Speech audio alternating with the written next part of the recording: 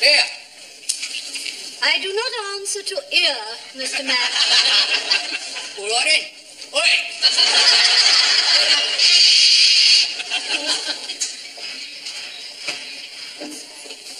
What is it, Mr. Mash? Did you put in an order for 27 galvanised buckets? And what would I be doing in ladies' department with 27 galvanised buckets? This is ladies' department, not a farmyard. Well, you could be milking a Jersey. Mash, Good morning, Captain. Sorry I can't salute you, sir. have you taken leave of your senses? I am trying to ascertain, sir, who ordered 27 galvanised buckets. Obviously nobody on this floor. Well, hardware denies all knowledge of them. I know. I'll try musical instruments. Any old time, any old time, any old time. Mr. Mash, please. Sorry, Captain.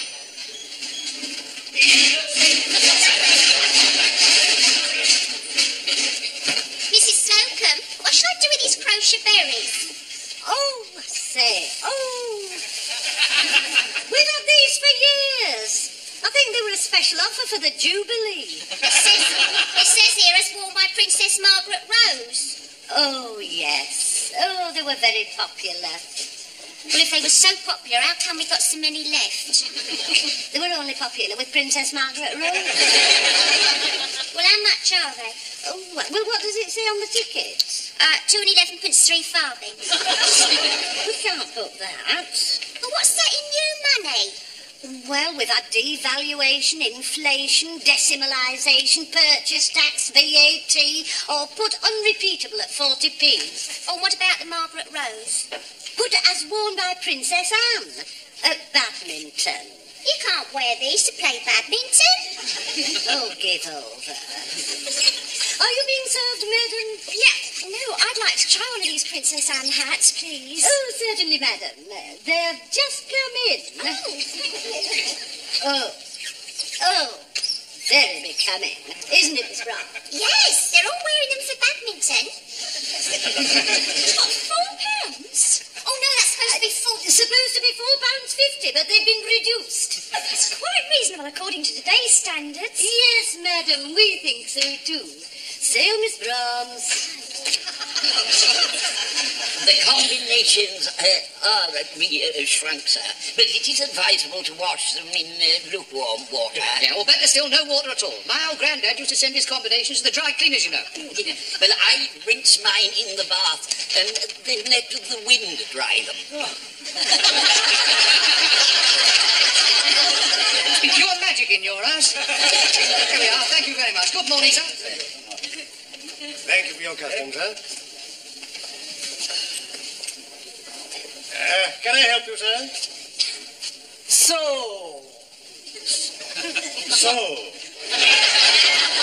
can I help you, sir?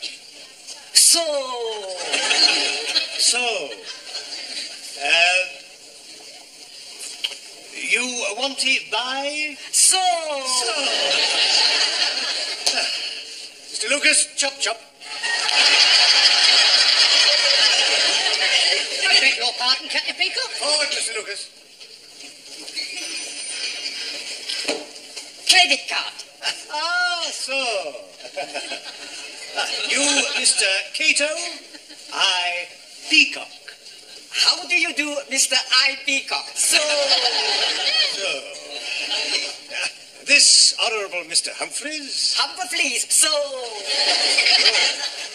And this Honourable Mr. Lucas. Lucas, No, Lucas. Lucas. No, Luke. You must understand, Mr. Lucas, that this gentleman is Japanese, and he has difficulty getting his tongue round his R's.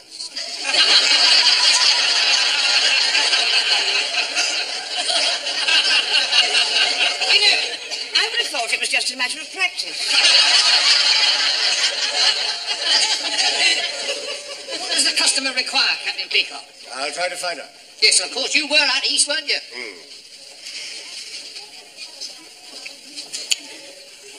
What he wanted? Kutta for lane.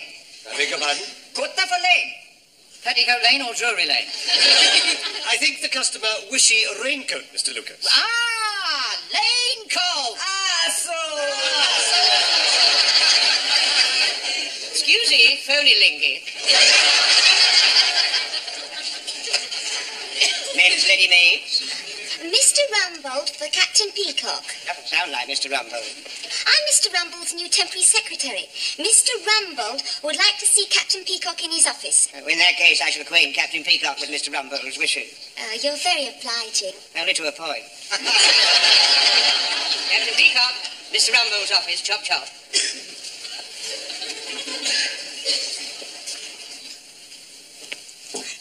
Now, what was the last thing I said? Would I please get them off? I beg your pardon? The letters. You wanted me to catch the post. Oh, yes. No. What I meant was, what was the last thing I said in the memo to young Mr. Grace? I am both flattered and honoured that you are considering me for the vacant post on the board of doctors. Vacant post on the board of directors. Sorry, my shorthand. Of course, I would readily accept if selected. Signed, yours, Crawley. Yours truly. I'm sorry. Yes, well, that will be all. Will you try to be a bit more accurate, Miss Ainsworth? Yes, Mr. Rumbold. I want that to go off tonight. I don't want any correspondence delayed the way it was yesterday. Of course not, Mr. Rumbold. It won't be like last night. I promise I'll have it off before I go. Good. Well done.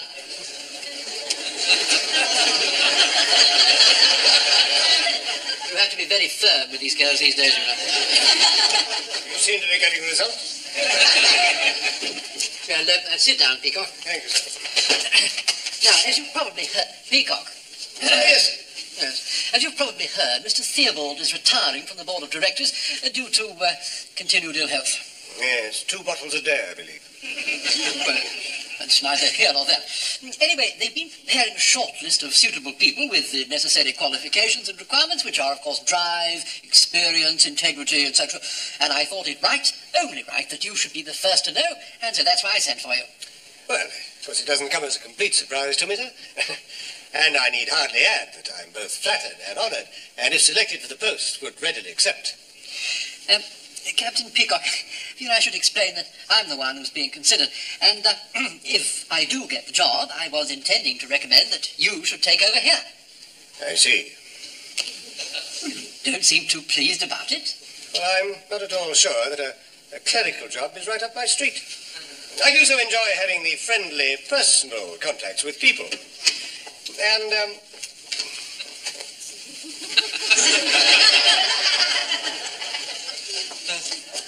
on the other hand, I'm not sure that I will entirely... £17.50, sir. There's your receipt and your credit card. So, Oh, my word. breathe, You've got a cross on your fate line. breathe. Kloss. Kloss on flate line. Me ready handy-pandy. Ah, yes, Yes, cross means accident. accident. Yes, cross means crash. Clash mean clash. Yes, no, something like that. Me no need clash. Me got credit card. Go home, go home. Sayonara, so. Yes, quanta la gusta, sir. What's all that rubbish about a cross on his fate line? Well, there are certain times when I see things. What, you be like a fortune teller? Oh, yes, and I'm not usually wrong.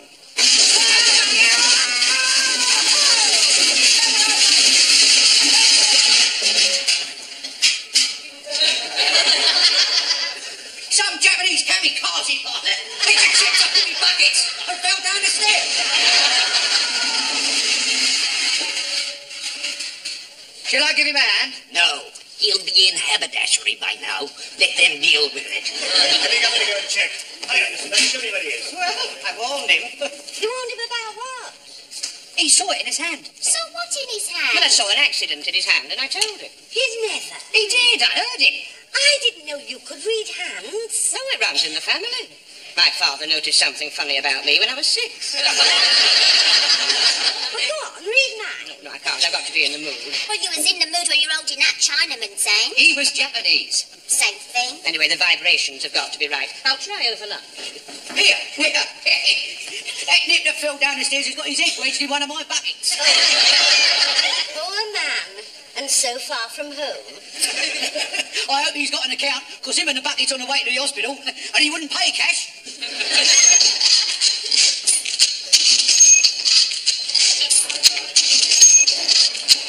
There we are, there's a coffee. There's only one spoon. Don't worry, I'll use my finger. Mind you don't melt your nail varnish. I prefer to use my pencil. The taste of the wood takes my mind off the coffee. Come on, we're going to do it now. Well, don't rush me. I'm trying to take the taste away of this cottage pie. How did it start? I think as yesterday's Lancashire hot pot. No, I mean, when you first found out you had this gift. Well, I used to have these funny turns, you see. When I was about 15, I had the sensation of floating out of my body and looking down at myself, lying in bed in my pyjamas. What were you doing? Well, nothing. I was just lying there. Isn't it creepy? Of course, I've learned to do it at will since then. I can pop out of my body whenever I like. Oh, I wish I could. If I had a body like hers, I wouldn't come back. Just a joke, Mrs. Slocum. When I first joined Grease Brothers, juniors weren't allowed to sit with the seniors. You are. Well, lots of people leave their bodies at night, but they don't remember it. I have dreams like that. Quite often I dream I'm flying around in the air with no clothes on, and all my friends are looking up at me, and I wake up and I'm blushing all over. You don't want to be embarrassed by that. Well, it's humiliating. Well, try flying on your back. I often dream that I'm wandering about the house looking for something. Did you find it? Yes, fortunately, yes. Last night on the way back, I fell over the cat. You know, animals are very psychic. I mean, the least sign of danger, and my pussy's hair stands on end like...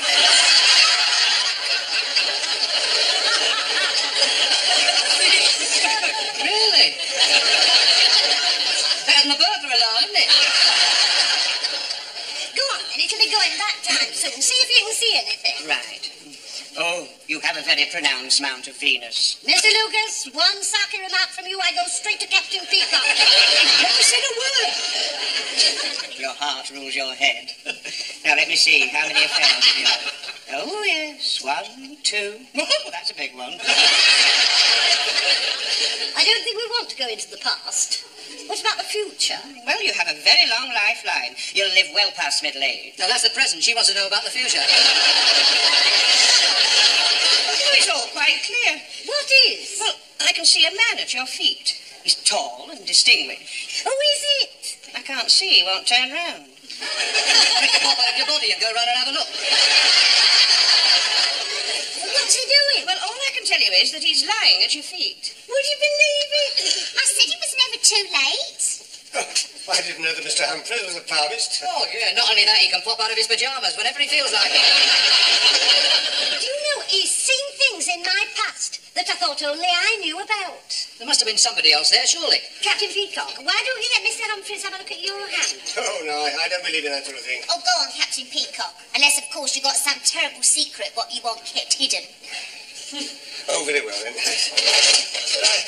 I only have a moment. Oh, well, look at that.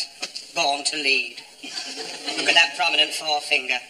A very ambitious hand. Oh, and such a long lifeline.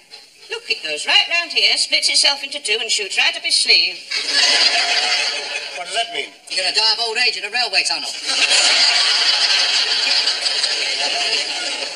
Such a lot of lines. Your head rules your heart. It's big enough. I can see an opportunity. Really? Something to do with your job. Go on. Well, I see you, as it were, climbing a ladder. And then a door opens, and you find yourself wearing a new hat. Remarkable. Am I right? Well, I wasn't going to mention this, but this morning I was informed that Mr. Theobald might be leaving because of ill health. 2 bottles a day, I'm told. And I was told that I should stand by to take over Mr. Rumbold's position. Well, that's it. Climbing the ladder. Yes. Well, I'm certainly taking over from Mr. Rumbold as the door opening. Yeah, you'll definitely have to have a new hat, because then you'll be allowed to wear one of those stupid-looking bowlers. Quite remarkable. Now, let me see the back of your left hand. Oh, yes. What can you tell from that? We're late back from lunch. Come on.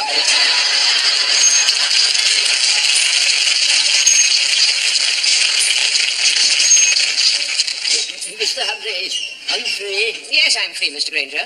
I would like a word with you. Not you, Mr. Lucas. This is for Mr. Humphreys here alone. What can I do for you, Mr. Granger? Well, I wanted to say, Mr. Humphreys, for the last few weeks, I've been watching the way in which you've been handling the customers. Ah, well, I can explain that, Mr. Granger. You see, What I'm trying to say is that I've been very impressed with your performance in trousers. Oh, thank you, Mr. Granger. Well, the whole point is that if Captain Peacock goes up, well, somebody else has got to take over the position as floor walker. Well, you are going to recommend me. Recommend you? Certainly not. I'm going to recommend me. Well, what are we talking about, then? Well, I am going to suggest to Captain Peacock that you take over my position. Do you think you could cope? Oh, I'm sure I could, Mr. Granger, especially with your hand to guide me. And do you think that Lucas is capable of taking over from you? With my hand to guide him. Well, you'd better consult him. Are you free, Mr. Lucas? Yes, you have just caught me at a free moment, Mr. Humphreys. Now, Mr. Lucas, if Mr. Rumbold takes over from Mr. Theobald, it's very likely that Captain Peacock will take over from Mr. Rumbold, in which case Mr. Granger may take over from Captain Peacock. Therefore, I shall take over Mr. Granger's duties, which will leave my position vacant. Do you think you could cope with it? Wouldn't it be simpler if I took over from Mr. Theobald? It is a serious responsibility we are discussing, Mr. Lucas. Oh, yes, I can see that, Mr. Granger. I mean, after all, it means instead of standing in the middle of the counter here, Mr. Humphreys will have to stand at the end of the counter there. And instead of me standing at the end of the counter here, I shall have to stand in the middle of the counter there. It's a very big responsibility, that, Mr. Granger. I don't really know if I'm ready to cope with it. Mind you, it's not as big a responsibility for me standing here as it is for Mr. Humphreys standing over there. I don't envy you, Mr. Humphreys. I'd be a nervous wreck. Have you finished, Mr. Newton? Well, let me put it another way, Mr. Granger. Do I get more money? Yes. I'll do it. Very well, then I will confer with Captain Peacock. Oh, that busted woman's got him. Are you free, Captain Peacock? At the moment, Mrs. Slocum. Well, it's like this, Stephen. If you do take over from Mr. Rumbold, that would leave your position here vacant, would it not? That is true, yes. And I'm sure you will take over, because with your military background and your big forefinger, you're born to lead. Yes, I suppose advancement was inevitable. And I suppose it'll be up to you to recommend someone to take your place. No doubt it will. Well, I think that it's time we had a change of sex on the floor. I understand that you're recommending Mr. Humphreys. Oh, no. I'm recommending me. You? A woman? A woman floor walker? Captain Peacock, women are equal to men these days, you know. Not that equal. Floor walking has always been a man's job in this department. Well, I don't see why. I mean, anybody can stand there with their nose in the air looking stupid. If that were all that were required, Mrs. Slocum, I would recommend you without hesitation. Male chauvinistic pig. I will pretend you haven't said that. I didn't want the job anyway. Are you free, Mr. Granger? Not at the moment, Mr. Humphreys. Oh, only Captain Peacock's free. Oh, well, are you free, Mr. Humphreys? Yes, I'm free, Mr. Granger. Well, would you mind taking over this customer, please? Pleasure, Mr. Granger. Right, thank you. I've already taken his inside leg. He's looking for something in Scottish tweed with broad shoulders. Oh, well.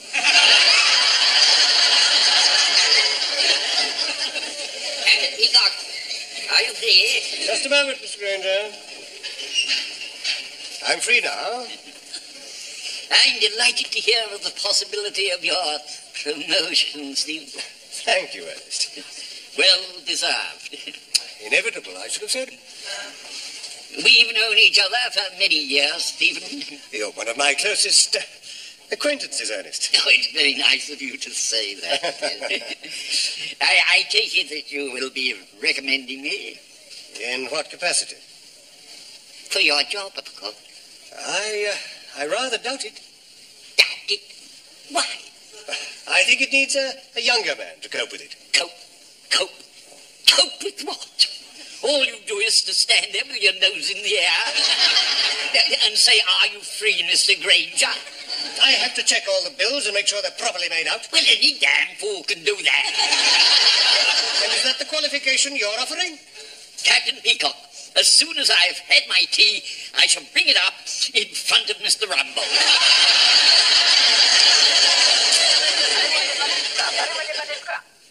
I can't understand a word you're saying. I think he wants to talk to you. Well, who is it? He sounds like a Japanese with his head stuck in a bucket. Oh, I've no time for practical jokes. Put the receiver down. I think I can explain that, sir. Don't even start, Mr. Lucas. Now, let's get these complaints over quickly, shall we? It is 5:30. To put it in a nutshell, Captain Peacock doesn't fancy a lady floor walker. Well, we only have 2 lady floor walkers, one in costumery, one in haberdashery. Which one don't you fancy? You don't fancy one in menswear? Good Lord. We've got one dressed as a man. I'm specifically referring to Mrs. Slocum. So that's the complaint. Mrs. Slocum has been dressing as a man and it doesn't attract you. I think I agree. Don't dress as a man anymore, Mrs. Slocum. Don't be daft. I haven't been dressing as a man. It's just that I don't want to be under Mr. Granger on the floor. There's no danger of that. Captain Peacock seems to think that I'm past it. I sometimes wonder if, sitting in this office, I'm missing something. If there is a vacancy to be filled, I don't see any reason why I shouldn't do it. After all, I have had 15 years' experience. What vacancy are we talking about? Look, when Captain Peacock takes over your job, we're going to have a new floor walker. Captain Peacock, my possible promotion was supposed to be a secret. I only got the memo about it yesterday. No, Captain Peacock didn't tell us about it. See, Mr. Humphrey saw it in his hand at lunch. Well, what were you doing with my memo in your hand at lunch, Captain Peacock? He didn't have the memo. I read the lines in his hand. You see, he's a palmist who can see into the future. And he saw Captain Peacock climbing a ladder, a door opening, and him wearing a new hat. Which means you're getting Mr. Theobald's job. He's getting yours, which is why I'm applying for his. But it's by no means certain that I am getting Mr. Theobald's job. Well, let Gypsy Rose Humphreys read your hand. He'll tell you your future. No, not that one. That's the one you were born with. I was born with them both. No, you see, the left one is what you start out with. The right one is what you make of it and other changes. Now, let me see. Oh. Well? You had a very unhappy childhood. His mother kept polishing his hair with sandpaper. Let's stick to the future, shall we? Well, I can see a cross. That's the crossroads in your career. And I can see a T. Theobald! No, it's a turning point in your life. When's it going to happen? Well, I can see leaves. In the autumn. Well, it's the autumn now. Yes? Yes, sir. Yes, sir. I'll tell him, sir. Young Mr. Grace wants to see you on his way out through the department. That could be the news. But we haven't tidied up yet. Well, look sharp about it. Come on. Come on, young Mr. Grace, coming through. That's it. Come on, Mr. Lucas. That's it. Hurry up. You should have seen to this, Peacock. Come on, Mrs. Slocum, get those boxes away. I am doing, only they go on the top shelf in millinery, and I'm no good on the ladder. Come on, Miss Barnes. I'm not going up there with you down here. Oh, give me those boxes. Rumbold, Yes, Mr. Grace. a strange thing happened to me this afternoon. What was that, sir? My tea bag broke. I am sorry, Mr. Grace. I'll speak to the catering manager. Oh, no. I'm glad it broke.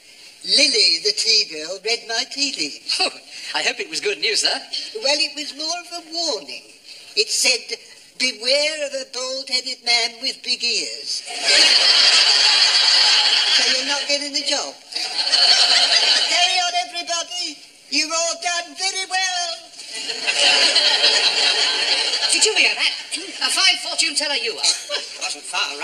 mean, I mentioned the leaves, didn't I? And that cup of tea could have been the turning He point. didn't get the job, did he? No, he's been turned down. And what about Mrs. Slocum with a man at her feet, an old peacock going up a ladder with a door opening and all that rubbish about him being in a new hat? That can't be right all the time. Come on, let's tell Peacock about Rumple.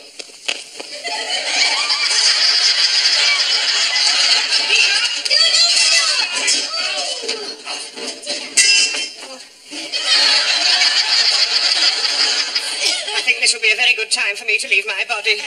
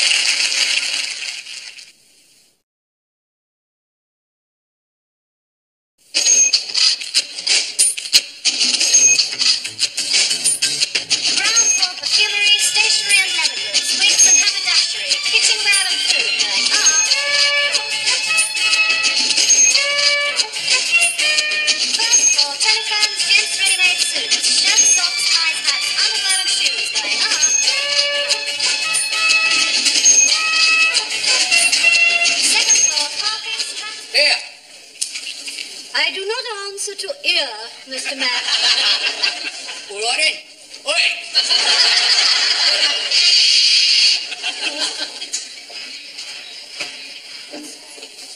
What is it, Mr. Mash? Did you put in an order for 27 galvanised buckets? And what would I be doing in ladies' department with 27 galvanised buckets? This is ladies' department, not a farmyard. Well, you could be milking a Jersey.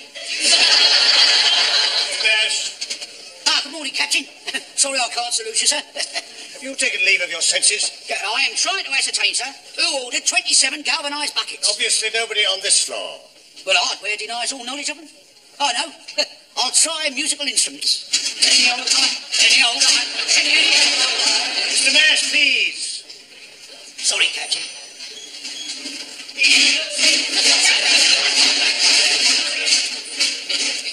Mrs. Slocum, what shall I do with these crochet berries? Oh, say, oh. We've had these for years. I think they were a special offer for the Jubilee. It says here as worn by Princess Margaret Rose. Oh, yes. Oh, they were very popular. Well, if they were so popular, how come we got so many left? They were only popular with Princess Margaret Rose. Well, how much are they? Oh, well, what does it say on the tickets? 2 and 11.3 farthings. We can't put that. Well, what's that in new money? Well, we've had devaluation, inflation, decimalisation, purchase tax, VAT, or put unrepeatable at 40p. Oh, what about the Margaret Rose? Put as worn by Princess Anne at badminton. You can't wear these to play badminton. Oh, give over. Are you being served, madam? Yeah, no, I'd like to try one of these Princess Anne hats, please. Oh, certainly, madam. They've just come in. Oh, very becoming. Isn't it, Miss Brown? Yes, they're all wearing them for badminton. What, £4? Oh, no, that's supposed to be It's supposed to be £4.50, but they've been reduced. That's quite reasonable according to today's standards. Yes, madam, we think so too. Say, Miss Brahms. The combinations are shrunk, sir, but it is advisable to wash them in lukewarm water. Yeah, or better still, no water at all. My old granddad used to send his combinations to the dry cleaners, you know. Well, I rinse mine in the bath and then let the wind dry them. It's been pure magic in your house. Here we are. Thank you very much. Good morning, sir. Thank you for your custom, sir. Can I help you, sir? So, can I help you, sir? So,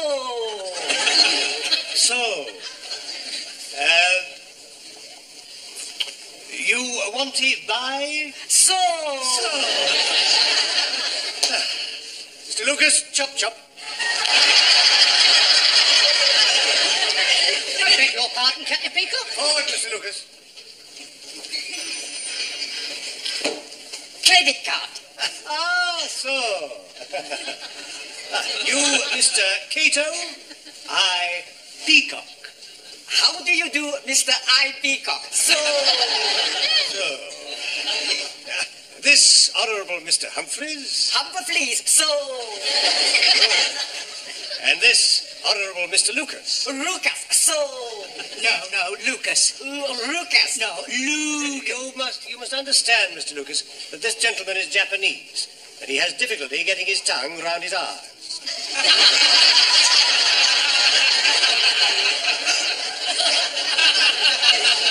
You know, I would have thought it was just a matter of practice.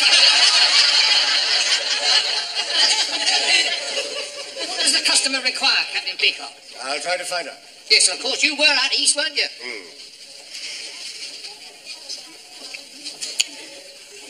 What do you want? Kutta for lane. I beg your pardon? Kutta for lane. Petticoat Lane or Drury Lane? I think the customer wishy a raincoat, Mr. Lucas. Ah, lane coat. So. Excuse me, phony lingy. Men's ready-mades. Mr. Rumbold for Captain Peacock. Doesn't sound like Mr. Rumbold. I'm Mr. Rumbold's new temporary secretary. Mr. Rumbold would like to see Captain Peacock in his office. In that case, I shall acquaint Captain Peacock with Mr. Rumbold's wishes. You're very obliging. Only to a point. Captain Peacock, Mr. Rumbold's office, chop chop.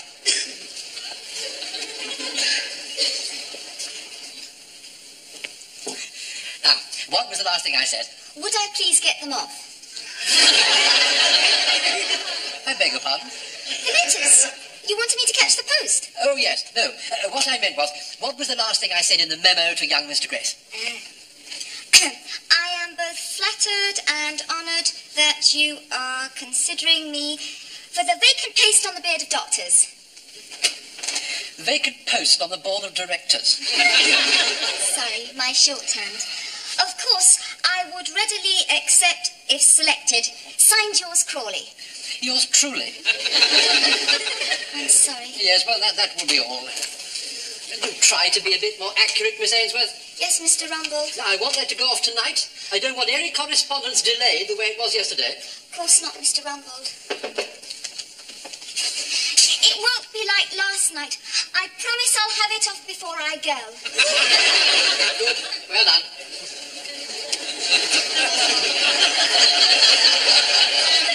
You have to be very firm with these girls these days, you know. You seem to be getting results. Well, sit down, Peacock. Thank you, sir. Now, as you've probably heard... Peacock.